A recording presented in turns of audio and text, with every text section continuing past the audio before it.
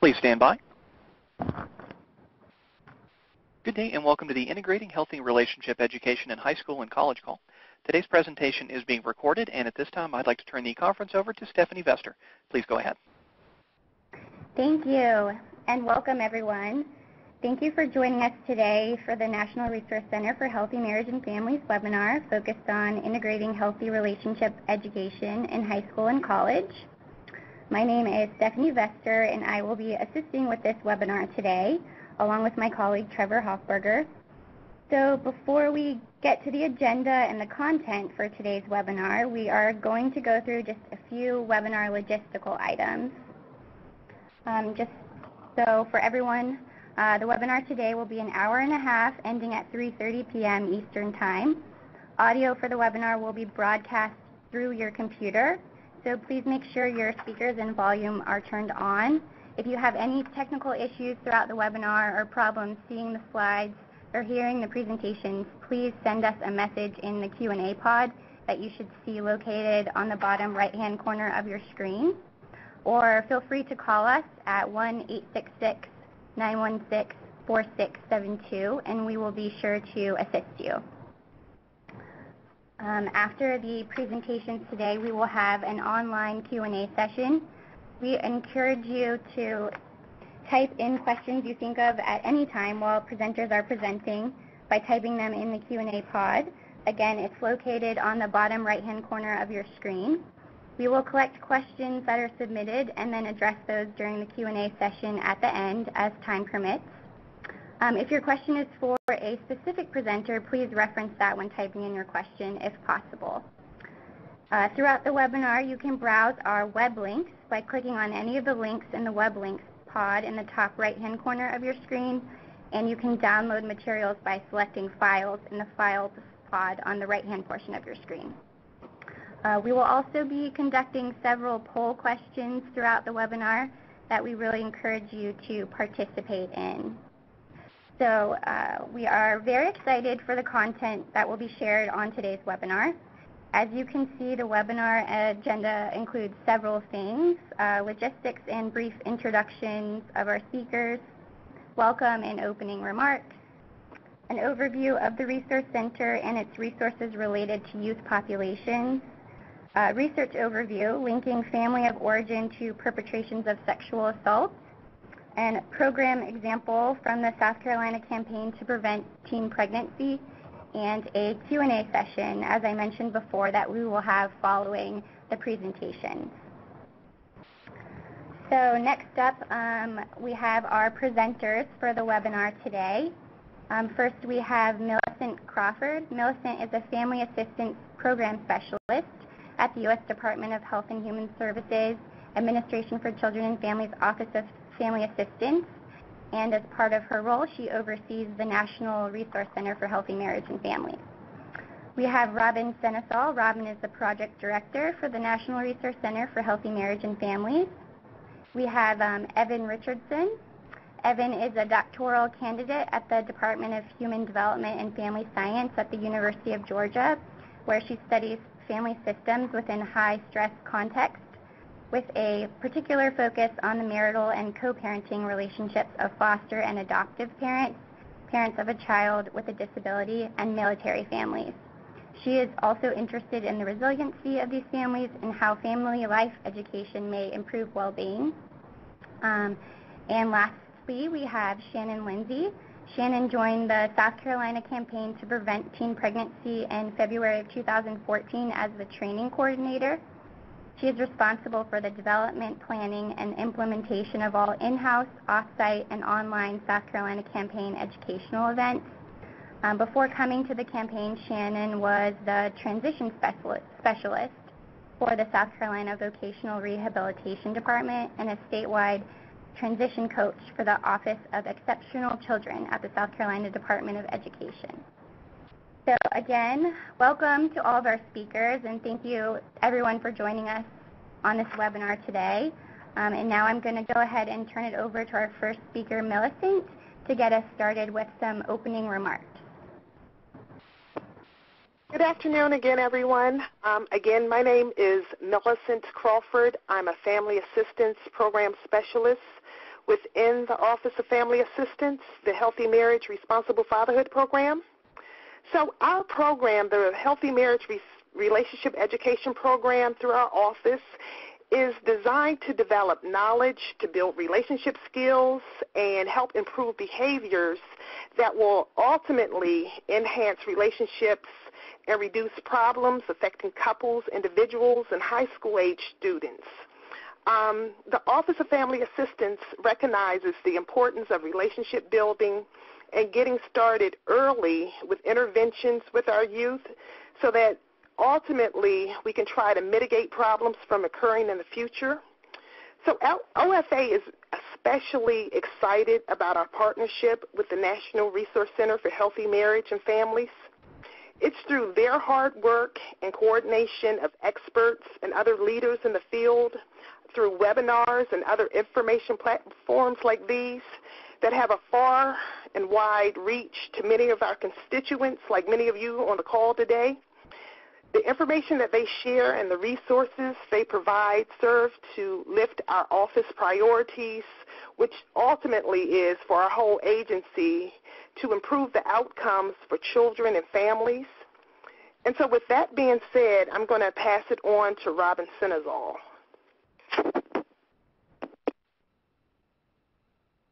Thanks, Millicent, and thank you for your support of the Resource Center.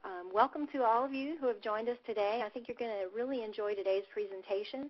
I'd like to start by telling you a little bit more about the Resource Center specifically, and then I'm going to turn it over to our presenters and let them share some really exciting information with you. Let's get started with a poll question so that we have a better sense of who all is joining us today. So the question is, how familiar are you with the National Resource Center for Healthy Marriage and Families? And if you will just indicate on the poll whether you're very familiar, somewhat familiar, not at all familiar, or no vote.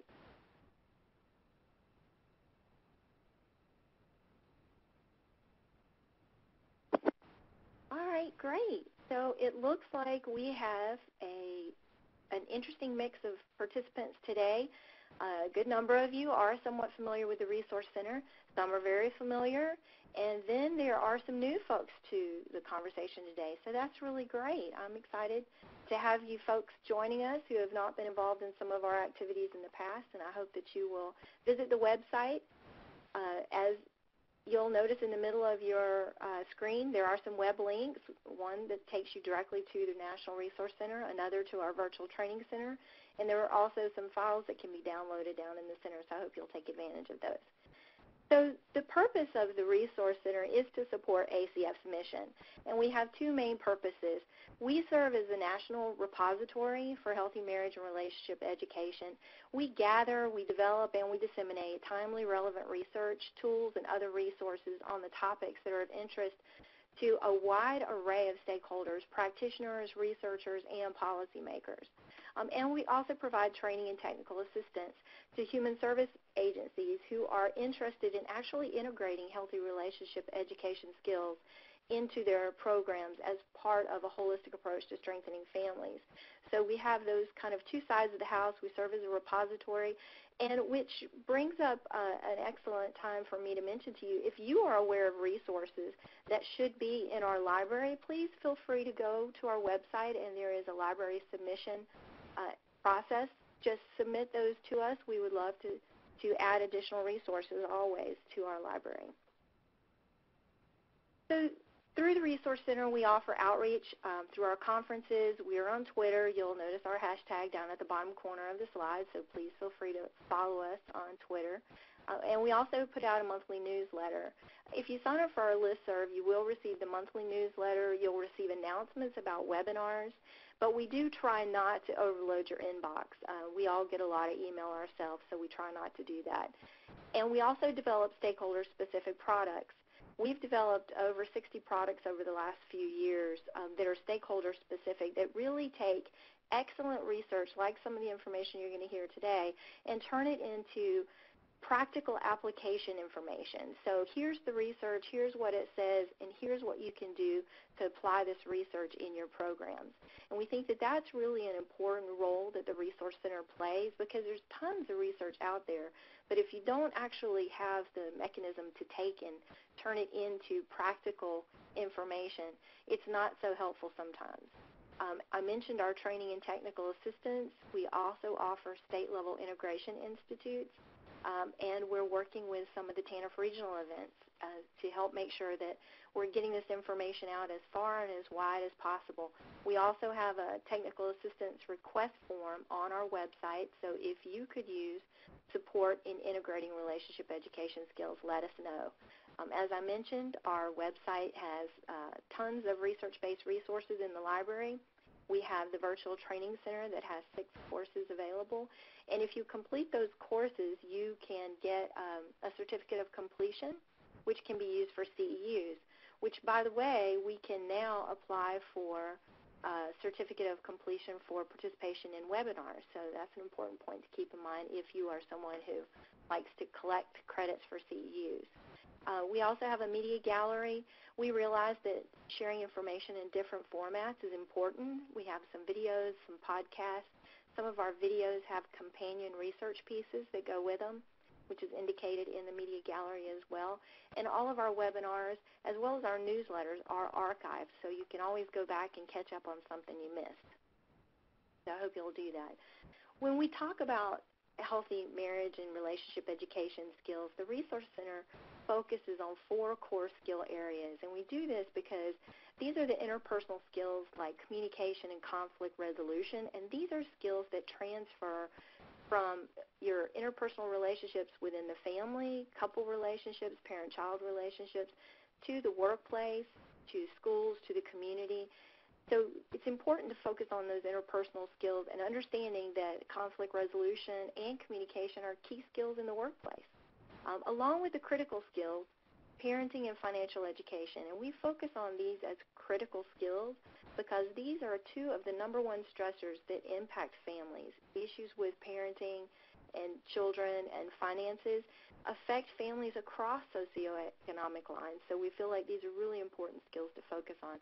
And all of these skills can be successfully integrated individually, as, for example, a financial education class or a parenting class, or collectively as part of a more holistic healthy relationship education program that can be beneficial in helping to reduce stress and improve communication in the workplace and in the home. So today, where's my poll question? Here it is.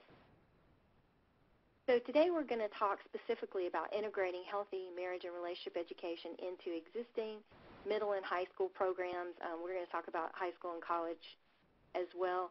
But I want to hear from you guys. What do you think it can impact? Increase sexual acting out among middle and high school students, decrease dropout rates among most at-risk students, increase the likelihood that adolescents will be prepared to make wise decisions and handle relationship challenges, or none of the above?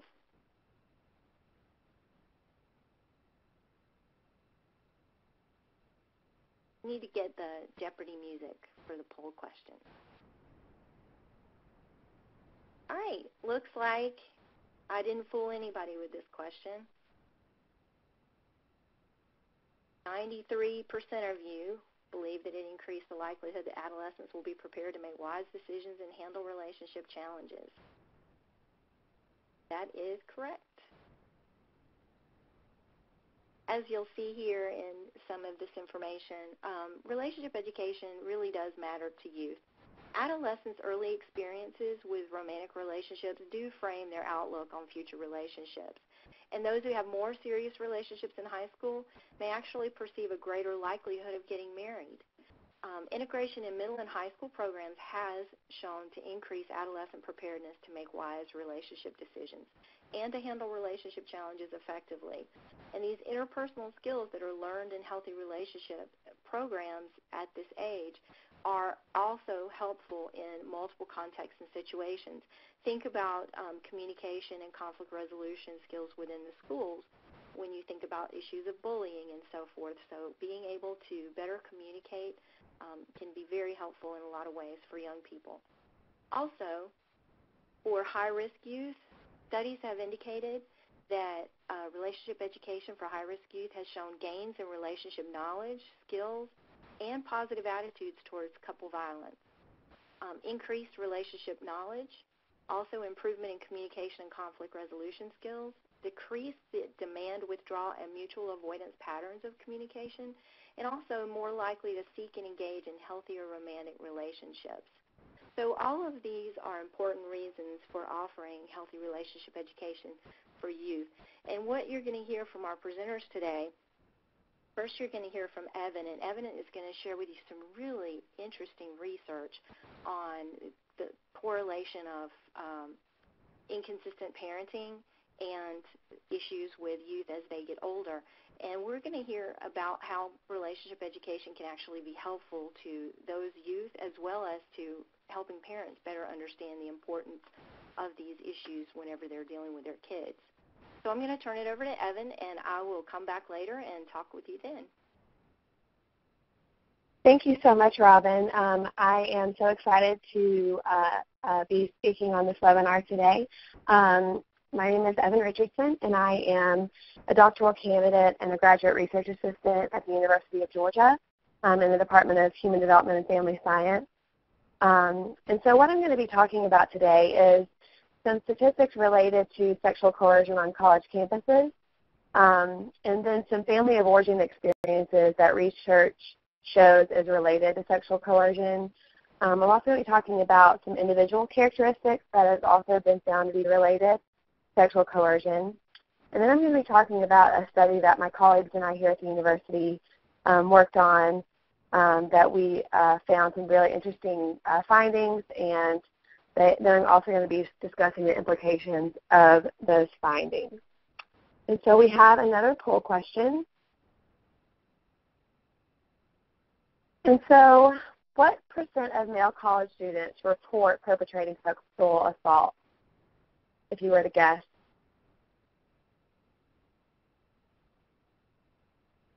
All right, so about 20%, 30%, 40%, or about 50%.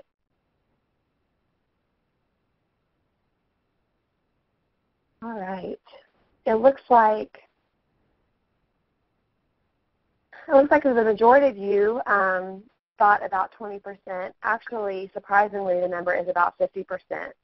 About 50% of male college students across research studies have reporting perpetrating sexual coercion. And that is surprising in that these are self-reports, and so we think that the actual number is actually a little bit higher than 50%. And so sexual coercion is the act of using pressure, substances, or alcohol or force to have sexual contact with another person against their will. So for an example, if an individual may get their date drunk or stoned with the intention of having sexual contact with them against their will, they may threaten to terminate their relationship if the other person doesn't agree to have sexual contact with them. There are various forms of sexual coercion that can be used. And as we saw in the poll question, nearly half of male college students report perpetrating sexual coercion of some sort. And we also know that approximately 30 to 50% of female college students have reported experiencing some form of sexual coercion, and 10 to 20% of female college students have reported being forced to engage in sexual intercourse. So in other words, they've been 10 to 20% have reported experiencing rape.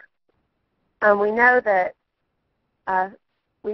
sexual coercion is not always male to female, but we do know from research that it is a lot more frequent that the sexual coercion occurs from male to female, and we know that the consequences for the victim are much more severe for females. Not to downplay sexual coercion against males, because it's definitely also an issue, but we do know that it is more frequent when it's male to female. And so we know that victims of sexual violence often experience negative effects associated with the assault, including self-blame and psychological distress, embarrassment, trouble sleeping, anxiety, post-traumatic stress, alcohol and substance abuse, suicidal thoughts, lower self-esteem, and lower sexual functioning. So those are a lot of the negative effects, and they also might experience an unwanted pregnancy or a sexually transmitted infection. And so in addition to the negative effects for the victim, another concern of these high rates of sexual coercion is that there is studies that show that there's an escalation of violent behavior of the perpetrator. Those studies show that sexual coercion exists on a continuum, and that perpetrators usually start with less violent strategies, such as using alcohol to ply their date. But when these tactics fail, they might escalate to forceful violent behavior using verbal threats or physically overpowering their partner. So it is a large concern on college campuses as well as other places. And so researchers and policymakers and administrators have been trying to figure out some ways to learn more information about this to hopefully prevent these types of things from happening on multiple levels. And so one of the arenas that researchers have looked at is family of origin experiences. And so looking at interparental relationship quality and different parenting behaviors. And so if we think about interparental relationship quality, we know from research that hostility between parents is a possible family of origin factor that might be associated with the perpetration of sexual coercion later in life. And so if these young men are seeing their parents having hostile interactions with one another, they're more likely to perpetrate sexual coercion. We know that interparental relationship quality impacts parenting quality, and that parents who have high levels of hostile conflict do not have as much energy to put toward their child's needs. We also know that parents who have high levels of hostile conflict are also likely to disagree about child rearing practices, which impacts their co-parenting relationship. And we also know that how parents interact with each other spills over into other parts of the family system. And so children and adolescents who observe the conflict in their parents' relationships are more likely to experience difficulty in their own relationships, whether it be their current relationship. So if they're an adolescent and they might be dating someone, they might experience difficulty in that relationship, but also with peers and siblings and other relationships that they have. And then it also impacts their future relationships, possibly with someone that they're dating during adulthood or a spouse. And so adolescents who observe high levels of hostile conflict between their parents are more likely to experience high levels of aggression in their own romantic relationships. And they're more likely to believe that aggression is tolerable in those relationships and may use verbal or physical aggression to coerce a partner into sexual contact. So if we look at some of the parenting behaviors that researchers have examined when looking at these family of origin experiences, one of the ones that is most studied is harsh parenting. And so when a parent-child relationship is characterized by harsh physical punishment or other harsh parenting behaviors, male offspring have been found to be more likely to perpetrate dating violence and sexual coercion during adolescence and young adulthood. Two variables that haven't been studied as much are overparenting and inconsistent parenting. And so overparenting has been a topic of interest in the media and in research in recent years. You may have heard it termed helicopter parenting. I know there's a lot of articles and news reports in the popular media about helicopter parenting. But overparenting occurs when a parent is determined to create a happy, successful life for their child without taking into consideration their developmental needs.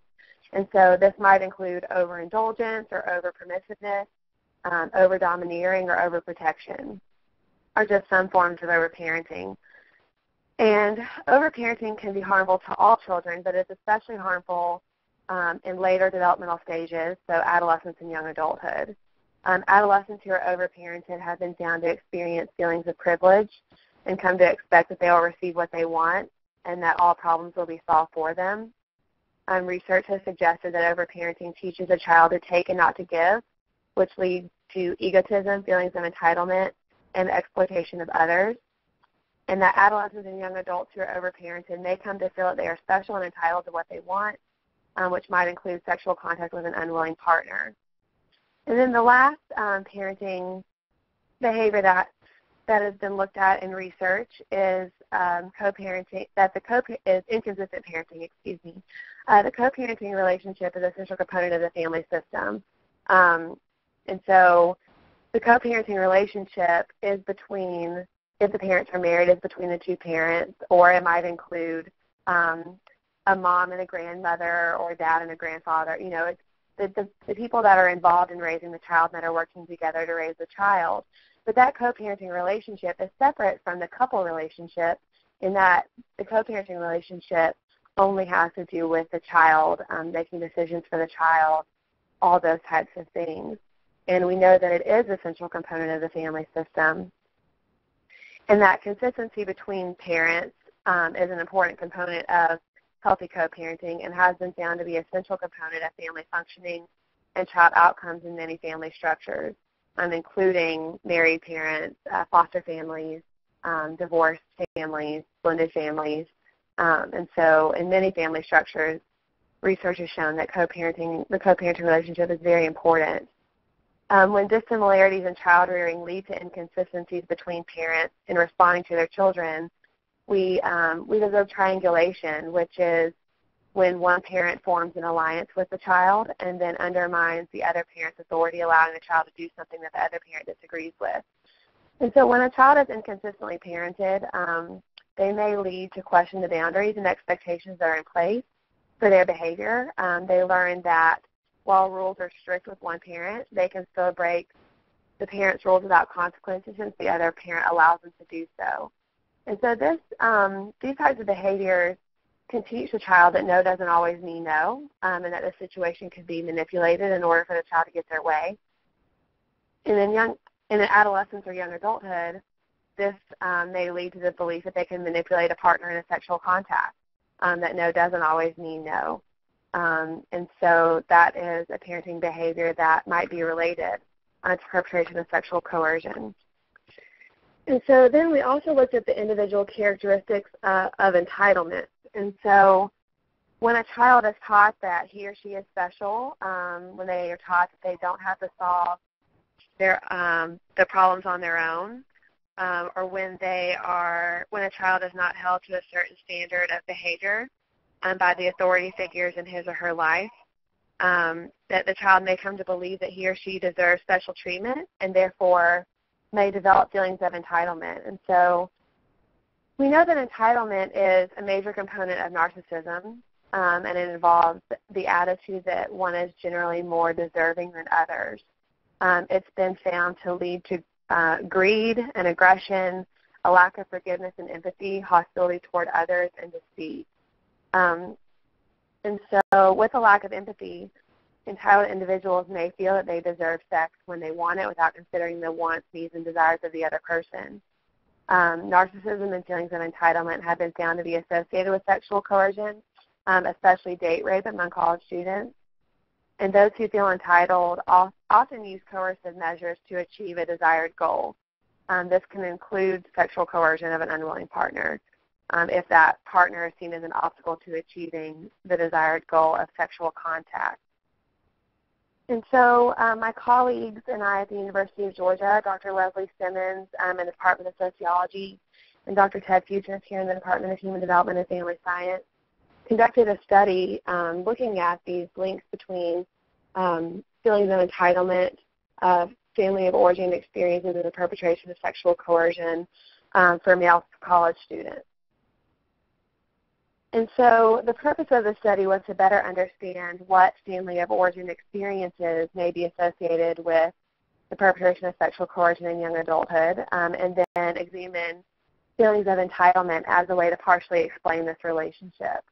And so we were interested in knowing whether family of origin experiences lead to the development of a sense of entitlement, and then if in turn this entitlement was related to the perpetration of sexual coercion.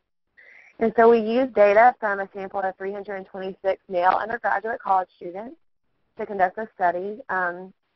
This was quite a large survey, but the items that were related to this particular study asked about the participants' observation of their parents' relationship quality when they lived at home, as well as their parents' interparental consistency while living at home. And then they were asked whether or not their parents did things for them that they could do for themselves during the last 6 months. So this would be overparenting. So some examples of things they were asked were if their parents called to wake them up for class. They're in college and they're not living at home anymore, and their parents are calling to wake them up for class. Bought them things that they wanted that didn't necessarily need. Might have put money in their bank account when they were about to overdraw. Things that didn't allow for natural consequences of behaviors like spending too much money or oversleeping for class. And then we also asked them about their feelings of entitlement and then about specific sexually coercive behaviors that they had engaged in. And so this study had several findings that and implications that are important to understanding the potential impact of family of origin experiences on later perpetration. First, this study found that findings indicated that observing hostility between parents is directly associated with both feelings of entitlement and the perpetration of sexual coercion during young adulthood. Second, overparenting during young adulthood was directly associated with feelings of entitlement, and then it was indirectly associated with the perpetration of sexual coercion through feelings of entitlement, which means that males who felt entitled because of being overparented were more likely to perpetrate sexual coercion. And then third, interparental inconsistency during the child's time at home was directly associated with feelings of entitlement and indirectly associated with sexual coercion through feelings of entitlement, meaning that males who felt entitled because of their parents' inconsistent parenting were more likely to perpetrate sexual coercion. And so some implications that are important to family life education. If we think about healthy marriage and relationship education, we know that conflict is normal in all couple relationships. It's not whether you experience or don't experience conflict in your romantic relationship, but how you manage the conflict that really matters, not only for the health of the relationship, but also for the well-being of children in the home. And so even when couples have conflictual interactions with each other in front of their children, parents who manage their conflict in a healthy way model healthy conflict management to their children, which can strengthen the child's healthy relationship skills.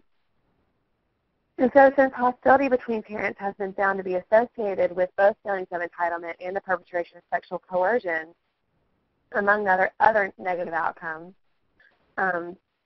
those who are providing healthy marriage and relationship education to parents, whether that be through a social service delivery system or through family life education or other programs, these facilitators should emphasize the importance of healthy conflict management and then teach participants skills and strategies to use when inevitable conflict arises. Reducing hostility and increasing warmth between parents, even for co-parents who are no longer in a romantic relationship. This has strong implications for the well-being and future behaviors of their children. And so social service providers or relationship with parent educators who work with separated or divorced parents should also discuss the importance of overall health of the co-parent relationship, whether it's romantic or not, and that co-parents who are in a healthy relationship and practice healthy communication and respect for one another are more likely to be better co-parents. And then putting up a united front is really important, and having that consistency for children is very important. Letting your child know that you work together as a team when it comes to decision-making about what they do, and in all households, whether parents are married or not. This allows a child to know that they can't coerce one parent into giving in when the other parent said no. So when children know that both of their parents are on the same page and the parents work together as a team to make child-rearing decisions, and then the parents are also committed to never undermining their co-parent, children learn that coercive measures, such as going to the other parent for a different answer, will not be fruitful. which will reduce their likelihood of using coercive measures later in life, including with romantic partners. And then finally, if we think about relationship education for adolescents and young adults, we think that it can reduce the frequency of perpetration of sexual coercion. I know that Shannon is going to be talking about this a little bit later, but it's important to understand that relationship education for young people should emphasize the difference between a healthy relationship and an unhealthy relationship, and that healthy relationships are not ones that include coercion. It should also emphasize the importance of healthy conflict management and respect for one another's boundaries in all areas, including the sexual relationship, and pointing out that aggression is never acceptable in romantic relationships, and that will also emphasize the importance of this respect. And then as far as implications for parenting education, providing parents with strategies for healthy, authoritative parenting is an important implication of this research. Parent educators should teach parents how to establish rules that both parents will stick to, teach them how to work together as a team, and provide consistency and boundaries for the child. And so when both parents agree not to override a decision made by the other parent in front of the child, the parents are putting up a united front and telling the child that they are working together as a team. And so clearly establishing behaviors and standards of behavior and boundaries, explaining the reason for those rules to their children, and then explaining the consequences that there are for violating those rules. And then applying the rules and respond to violations in a consistent manner. Those are some things and some strategies that parents should be taught in order to create consistency in the home. We know that authoritative parenting allows for verbal give and take between the parent and the child, but that the parent should retain authority in the relationship. Parents may choose to relax a certain rule in certain situations. For example, if the parent extends the curfew because a bus is getting back late from an away game, for an example. Those are things that are logical, and we know that parents might relax their rules. So by creating an environment of consistency between parents, parents do not allow the child to coerce his parents into giving into his request, teaching them that coercive strategies are not acceptable. And then as far as overparenting, I know that most parents want their child to be happy and healthy, and they want to give support to their children. But parents often, while they're behaving with the best intentions, it's important to help them understand the unintended consequences of some well-intentioned behaviors. And so while it's common to want to keep one's offspring from experiencing hardships, sometimes it's developmentally appropriate to allow them to experience the natural consequences of their actions. And so just teaching parents that what's developmentally appropriate is a really important implication of this research. And so now I'm going to be turning it over to Shannon Lindsay to talk about teen pregnancy prevention. Thank you. Thanks, Evan. So as Evan told you, my name is Shannon Lindsay, and I'm the training coordinator at the South Carolina Campaign to Prevent Teen Pregnancy.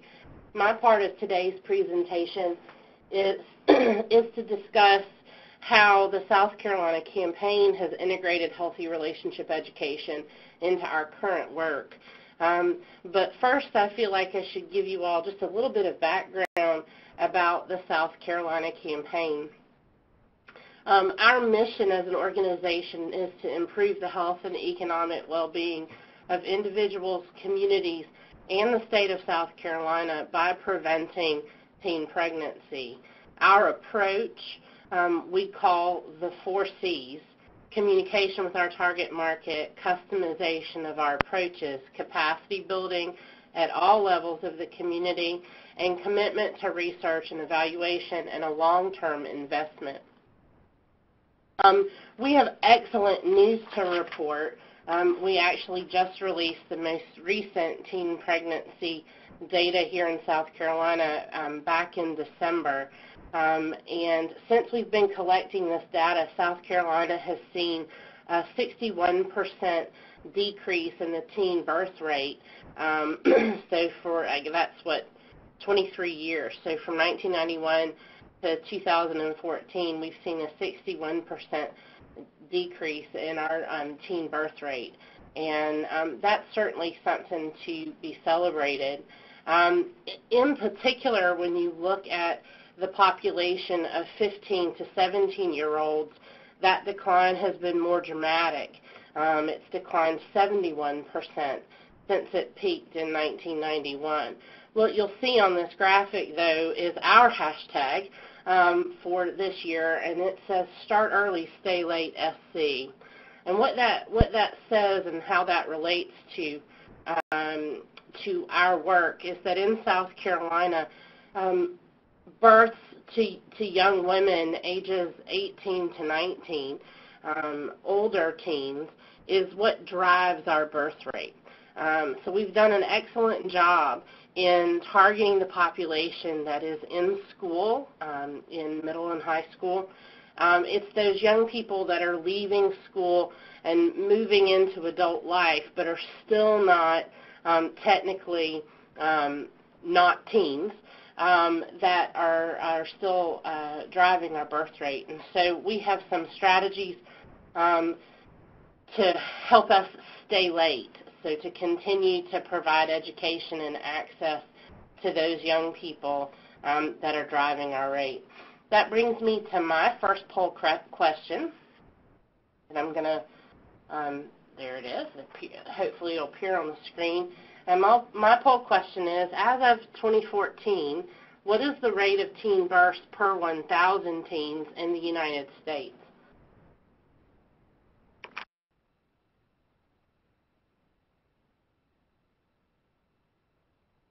Wonderful. It looks like a lot of you are experts on the teen birth rate. You're absolutely right.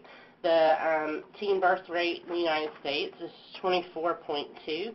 That is 24.2 births to young people ages 15 to 19 per 1,000 teen girls. That's the way that statistic is reported.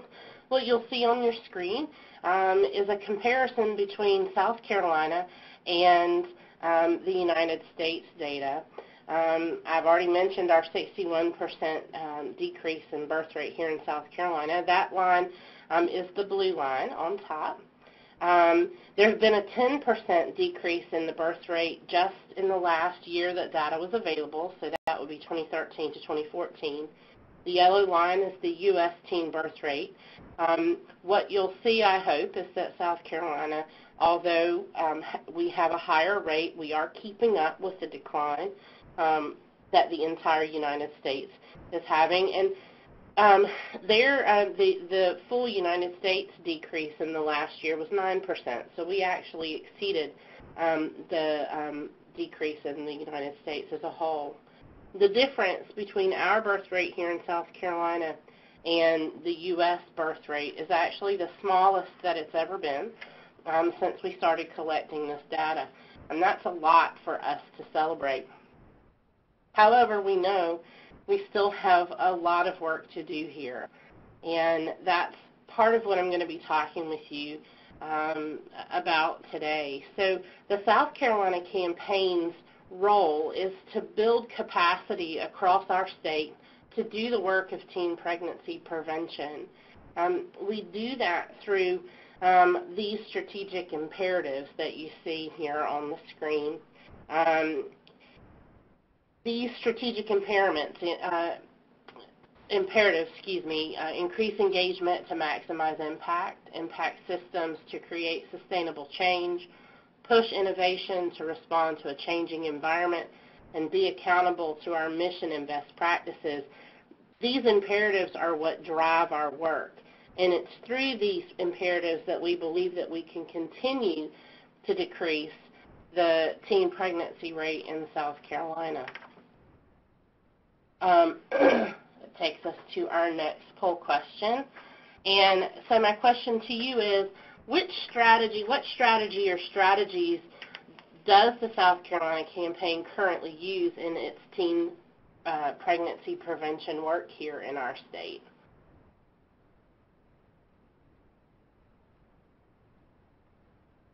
You all got me too. So you'll see there's several different strategies here, and in fact we use all of the above as we do our work here in South Carolina. So the next slide is an overview of a 2-year study that concluded this time last year. It was conducted here in South Carolina with the support of the Duke Endowment, and it was a first-of-its-kind study to determine a path forward to teen pregnancy prevention efforts that would maximize resources and target communities most in need. Taking a nod towards the technical package approach that's been put forth by the Centers for Disease Control, and that technical package approach is described as effective public health programs consist of a limited number of high-priority, evidence-based strategies packaged together for maximum effect. The South Carolina campaign proposes the technical package that you see on your screen. So these 4 evidence-based strategies are designed to decrease teen pregnancies by promoting abstinence and the consistent use of effective contraceptive methods, including condoms, among sexually active youth. So that package consists of widespread implementation with fidelity of evidence-based teen pregnancy prevention programs, an expanded availability of quality teen-friendly family planning services for adolescents that includes access to LARCs, and LARC stands for long-acting reversible contraceptives, increasing the number and the utilization of teen-friendly condom access points in local communities, and improving the educational and information offerings for parents to increase parent-child communication about relationships, love, and sex. And it's really in that 4th piece of this technical package that our focus will be on today. So the campaign participated in an integration institute here in South Carolina right about this time last year. It was actually the 12th of February last year. And the folks that came to the table were a wonderful group of individuals who have previously worked together in some capacity. They included members of an organization in our state called the Children's Trust,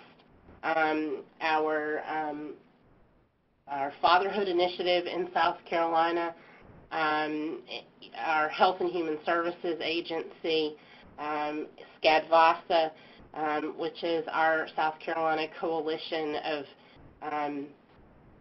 Domestic Violence and Sexual Assault. So there was this very diverse group of folks together, and what happened here at that campaign as a result of our participation in that Integration Institute is we brought Robin back to South Carolina. She was here in February last year. We asked her to come back, and she came and spent some time with us in June and presented at our annual Summer Institute. Our Summer Institute is one of the largest teen pregnancy prevention conferences in the United States. It's high quality, something that I take a great deal of pride in, and it was wonderful to have Robin come and present to our local partners all across the state about the importance of integrating healthy relationships in their work with young people and parents. We also have a Third Thursday webinar series. Every third Thursday of each month, we produce a webinar, and over the last year, we've integrated content about healthy relationships and some content about identifying what unhealthy relationships look like, because I think that's a huge component of understanding what healthy looks like. You have to know what unhealthy looks like as well. So we've had webinars on reproductive coercion among youth. We've had a webinar on the impact of alcohol and drugs on sexual risk-taking behavior for young people. We've had a webinar on trauma-informed care. We've had a webinar on sexual trafficking here in South Carolina. In December, we had a webinar on sexting and cyberbullying. And this month, so that will be next Thursday, if anybody's interested in joining us, we actually have a webinar on effective co-parenting. So you're hearing me mention several of the strategies that Evan mentioned in her research, and they're things that we've picked up on and have tried to integrate into our work to provide good quality information and resources to our partners here in South Carolina. We've also, as an organization, spent some time learning and better understanding the ACEs study, the Adverse Childhood Experiences study, and we've integrated some of that information into our training. And we've gotten great feedback from that and have in our minds to continue to do that. We have also conducted some trainings in our state with foster parents and youth services providers that have been focused on improved communication with young people and specifically on the concepts around being an askable adult. That's important because as an agency, we don't do a lot of work directly with young people. Our focus has usually been on the adults and service providers that work with young people. And so being able to actually touch parents and foster parents in particular with this content has been a wonderful opportunity. We've had, through our participation in the PREP grant, and PREP is the Personal Responsibility Education Program. Many of you are probably familiar with that. That is supported by FISB. Healthy relationships are one of 6 components, 3 of which have to be integrated into the work of the PREP grant in your state. And so we've been very fortunate that we've worked on the PREP grant and have focused through that grant on several evidence-based interventions, or EBIs we call them, for teen pregnancy prevention that already incorporate healthier relationship components. And we're looking in 2016, 2017 at having a more intentional focus on that aspect as well. We focused on and emphasized the relationship and communication components in the evidence-based curricula trainings that we do all over the state, as well as having improved conversations both internally and externally with partners about healthy relationships and the impact on teen pregnancy and teen pregnancy prevention. I mentioned SCAD-VASA, the South Carolina Coalition Against Domestic Violence and Sexual Assault. They actually presented one of those Third Thursday webinars, as has the Sexual Trauma Services of the Midlands. So we've seen an increase in collaboration and shared training around concepts that are supportive of healthy relationship education. And I'd be remiss if I didn't also mention, although you won't see a slide on it, that we've collected resources and shared them on our Youth Focus website. We have a website called notrightnowsc.org, and there is a component on that website specifically for young people, and it focuses on helping them have conversations with their partners about initiating or abstaining from sexual behavior. The model that's there is think about it, talk about it, and make a plan. And there are resources on that website that we share with young people all across the state to help them have conversations with their partners. At its heart, our work is based on those conversations and based on empowering young people to take a role in their decision-making about engaging in sexual behavior. We certainly believe and share that abstinence is the best way to prevent an unplanned pregnancy, but if you're going to be sexually active, it should be within the confines of a healthy relationship. So that's how the work has been moving here in South Carolina. And with that, I am going to turn it back over to Stephanie for questions. Great. Thank you so much, Shannon. So I just want to remind everyone on how to ask a question. You can ask a question by typing it in the Q&A pod that's located on the bottom right corner of your screen and clicking enter. So we are just going to wait a couple minutes to give participants time to submit questions for all the presenters, and then we'll move over to our Q&A session. So if you have a question, feel free to type it in now.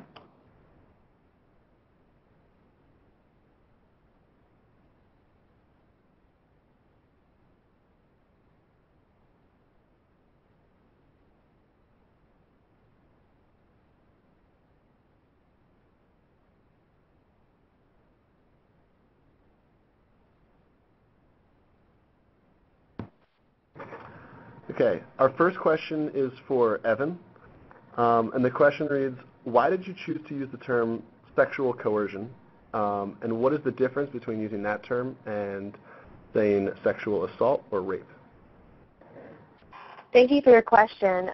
So the reason we chose sexual coercion is because the measure that we used in our study measures sexual coercion and not rape or sexual assault. And so it does measure that, but not only that. And so some of the questions that were, some of the questions that were used in the survey were asking things that didn't necessarily lead to sexual intercourse, but other sexual contact. And so that is why, and it was using verbal, like maybe verbal things like threatening to terminate their relationship, that sort of thing. And so it wasn't always sexual assault or rape, and so that is why we use the term sexual coercion, because it's more of an umbrella term for the questions that we ask. Great, thanks.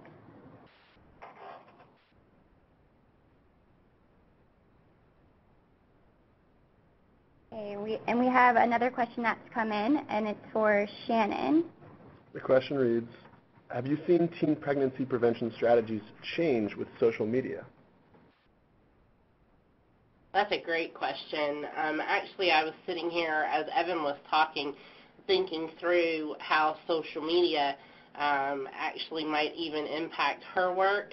I definitely think that some of the teen pregnancy prevention efforts have changed.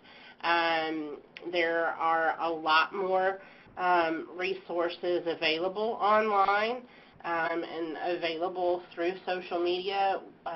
We, in a previous project, when we conceived of and developed our youth-focused website, notrightnow.st.org, we did a lot of our advertising through social media and continue to do that.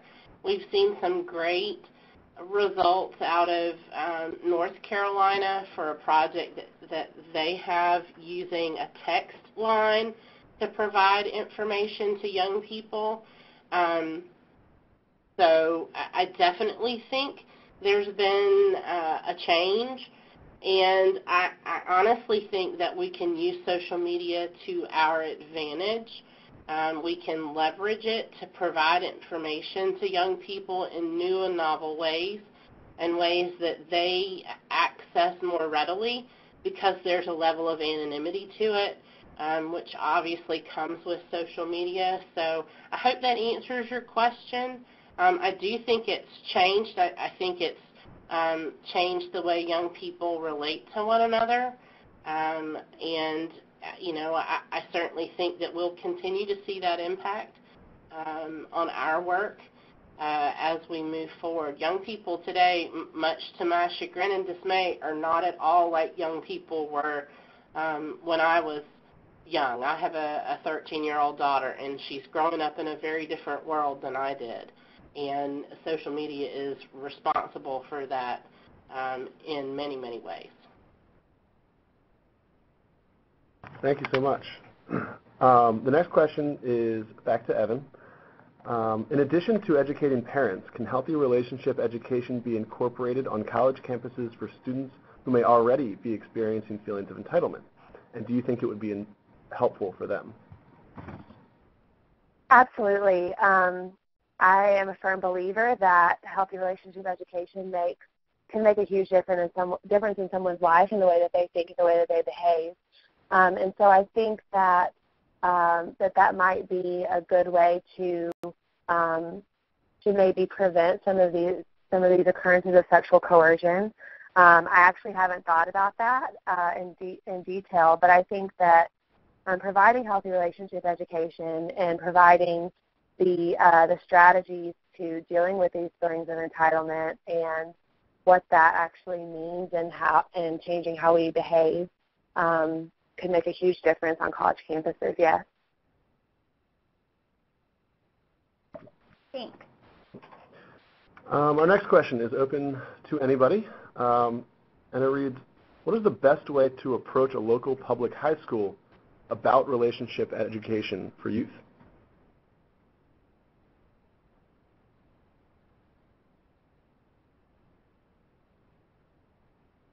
I'll take part of it. My hope is that depending on what state you're in, that you have laws or state standards for health education that mandate in some way that young people are receiving comprehensive sex education. And so certainly from my perspective, the approach would be through whomever the coordinator is in the district of the health and wellness education in the district to ask, are you using a curricula? Is it evidence-based? And does it integrate healthy relationship information?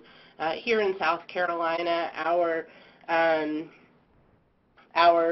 domestic violence and sexual assault organizations provide healthy relationship training in our school districts, and so there's already a mechanism for an inroad into some of these organizations, into some of these districts, but that might be a place to start. Evan, I don't know if you or Robin have any other suggestions for that.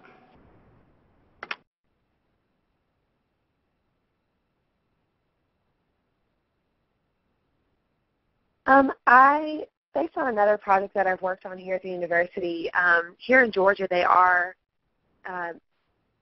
implementing relationship education with sex education in some of the school districts. And so, I mean, we know that in a lot of states that sex education is happening in the high schools and in the middle schools, but I think that that's the perfect place for relationship education to be included.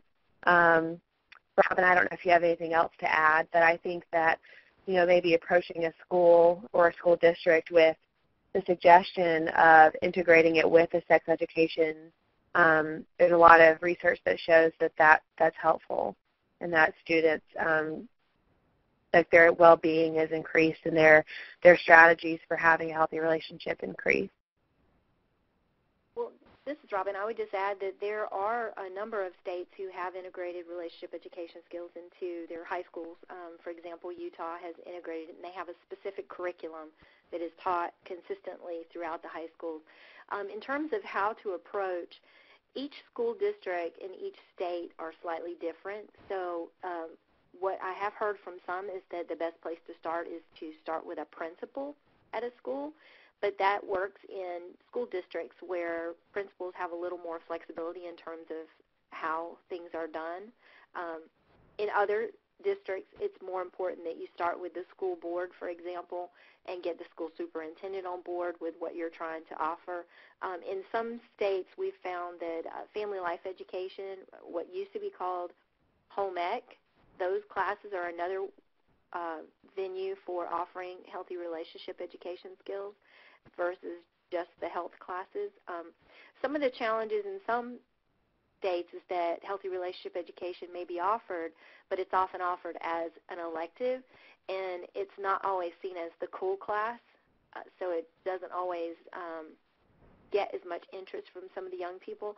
So marketing is a big piece of how are you going to sell the idea first to the school, but also to engage the young people and get them interested in participating. We do have some resources in the virtual library that talk about Utah, and also the PAPA curriculum, which has been integrated into high schools in Texas, so you might want to check those out.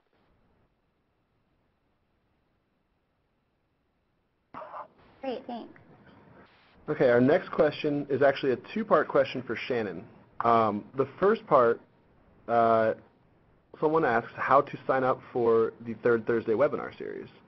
And the second part is how does South Carolina share information about their youth website, and what info do they find is the most popular?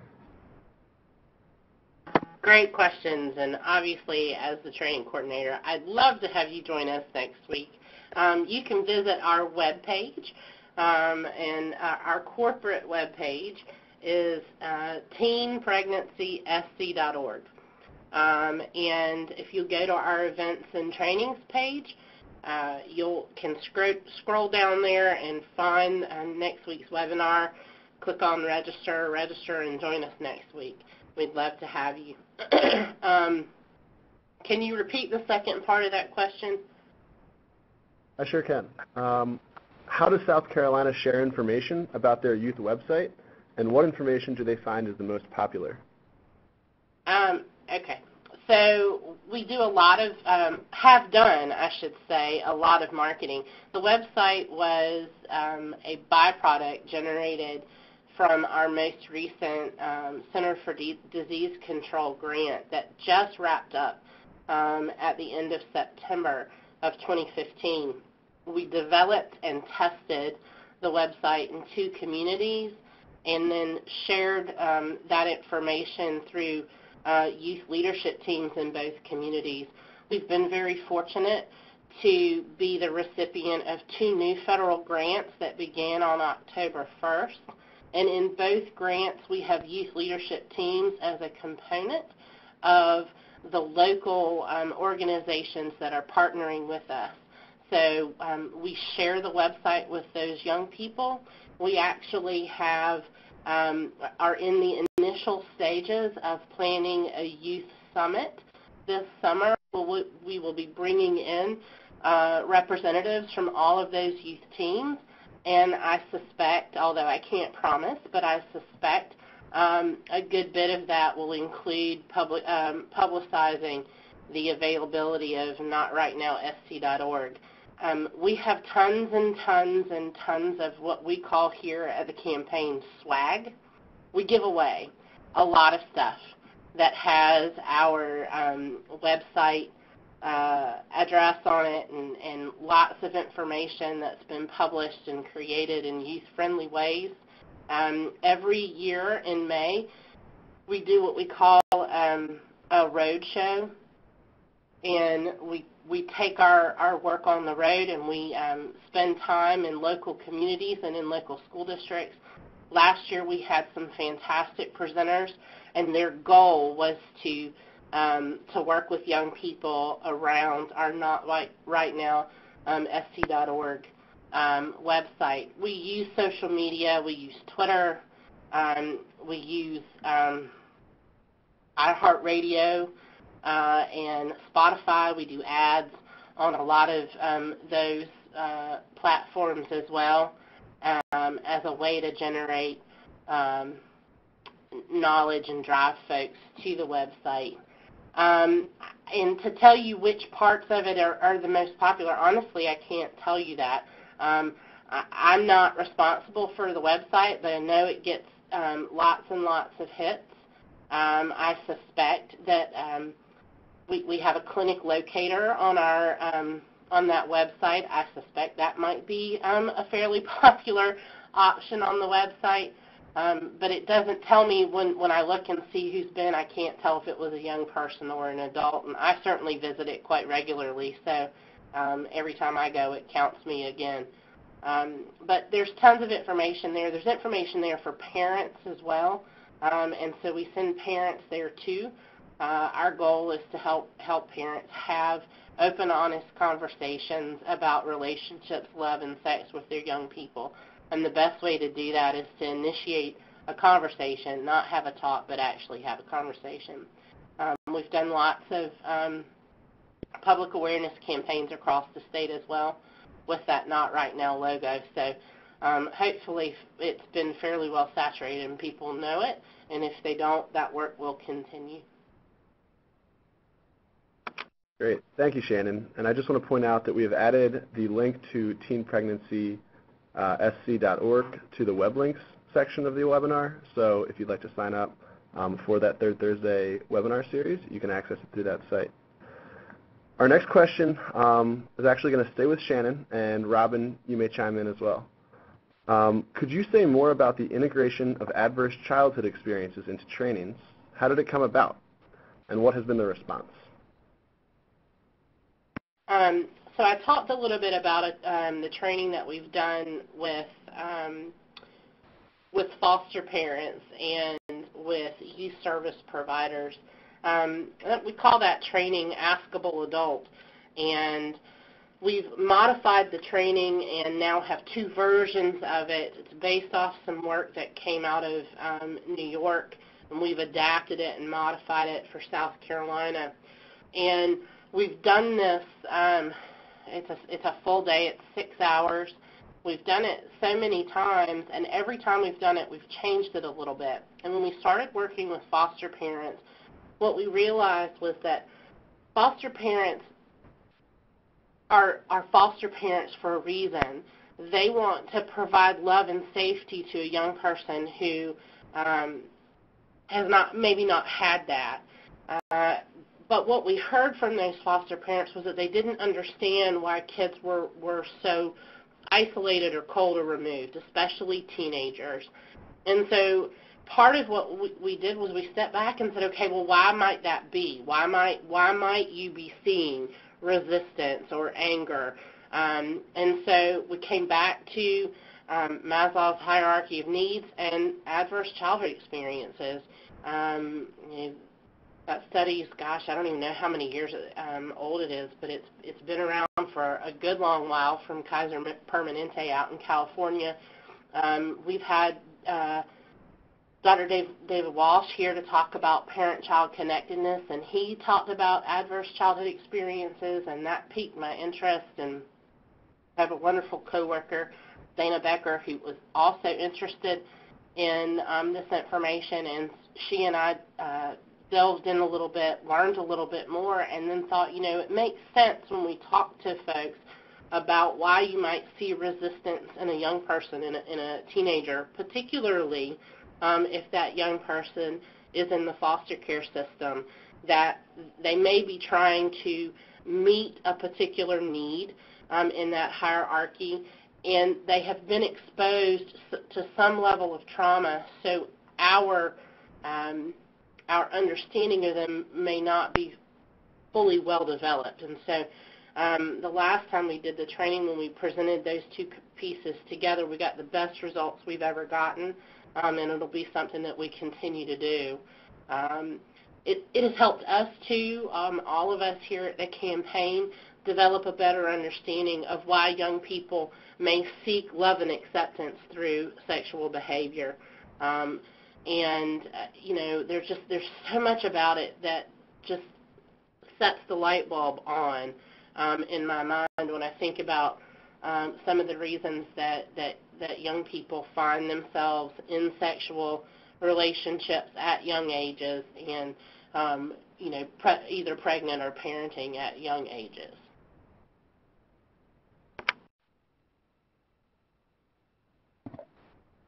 Thank you. I have another question that is open to anybody. Do you know of any evaluations of marriage and relationship education programs for youth that specifically look at the impact on avoiding violence in future relationships?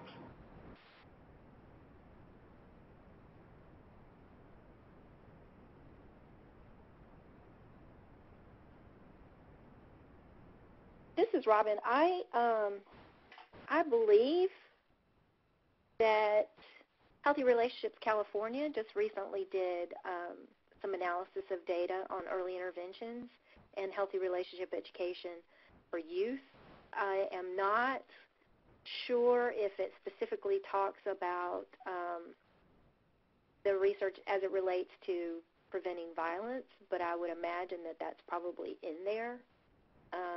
They have been a healthy marriage grantee, and if anyone is interested in their contact info, if you'll email me, I'd be happy to get it for you. But I know that they just recently did a really nice piece on analysis of data as it relates to healthy relationship education in youth.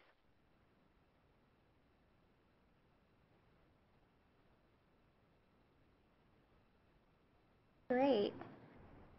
So I think that is all of the questions we have for speakers. So I think what we will do now is go ahead and just move over to closing remarks. So Robin, I want to turn it over to you for closing remarks, but I did just want to let everyone know that as the webinar concludes, we do have a brief survey that's going to pop up on your screen. So please remember to provide your feedback using the survey, as it really helps us in planning for future webinars. And I also wanted to just mention, Robin talked about this before, but once you do complete the survey, there is a link for you to print out a certificate of completion for today's webinar for CEUs. So if you're interested in that certificate, then you need to make sure you complete our survey at the end of the webinar. But I will now turn it over to Robin for some closing remarks. Thanks, Stephanie, and thank you to all of our presenters today. Evan, Shannon, thank you so much for the information, and Millicent, thank you for joining us and for OFA's support of this work. It's really exciting to me to hear in today's presentation how it really kind of connects the dots around the importance of healthy relationship education for couples and healthy relationship education as it relates to parent-child relationships and the parenting component, and how it really is kind of a circular sort of situation. We heard Evan talk about a lot of these behaviors that are manifesting themselves on college campuses are the result of things that took place in the family of origin.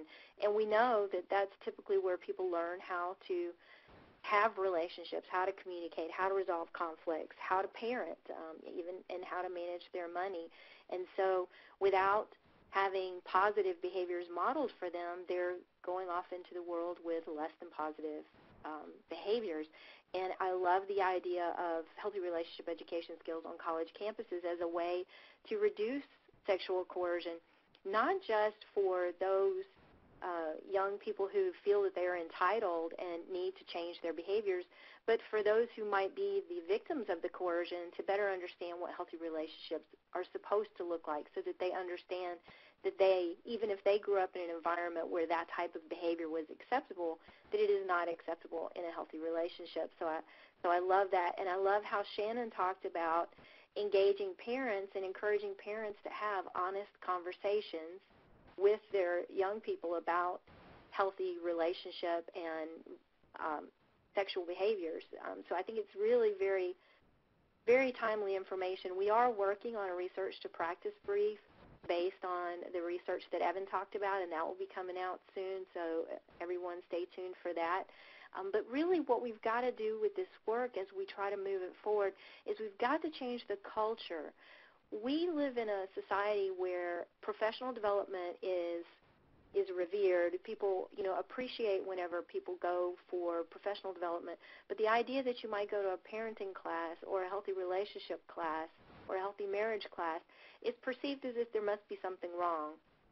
We've got to change that culture and make these skills available in ways and in places that are non-punitive where families can access parenting education without feeling like there must be something wrong with me because I want to go to a parenting class. And I think that really is the work that we need to be kind of doing, continuing the great work that's happening in South Carolina and continuing to feed the research into practice so that we can do a better job of all of this kind of stuff. So that's really, I so appreciate everyone joining us and staying with us throughout the webinar today. I'll give Millicent a chance if you'd like to say anything before we wrap up, and then we'll go to the survey. Again, I just want to thank everyone, the speakers, and all of the participants on the call today. And again, this just represents OSA's quest for knowledge, quest for healthy families and children. And this is just one example of what OSA is doing through the National Resource Center to try to promote and change and help children and families. So thank you again for everyone who was on the call and all of our speakers. Thanks. And thanks to Stephanie and Trevor, too.